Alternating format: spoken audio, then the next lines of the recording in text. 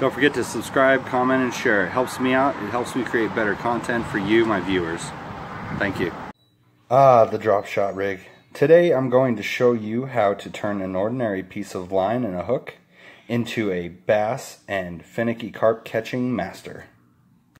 Alright, so with the drop shot rig, we're going to break this down into 3 easy steps. Alright, so first step, you want to figure out how far down you want your leader, your weight, to go at the end of your leader.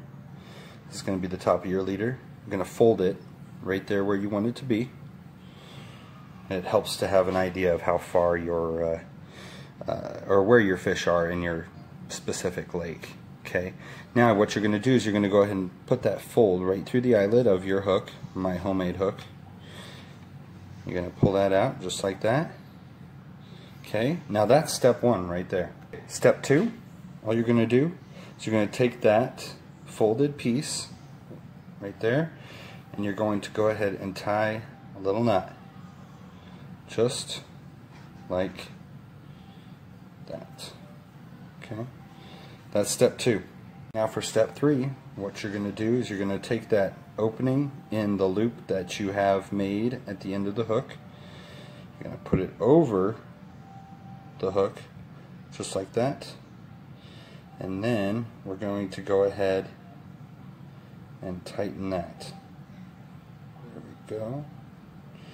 And you're going to pull it tight just like that. Okay, so that's said and done. You put your leader end right through the eyelet just like that.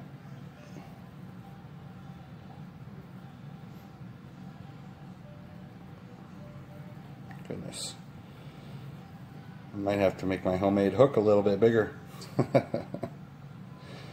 There we go. Okay, got it. Alright, and then you're just going to pull it tight. And there you go. You have your drop shot hook.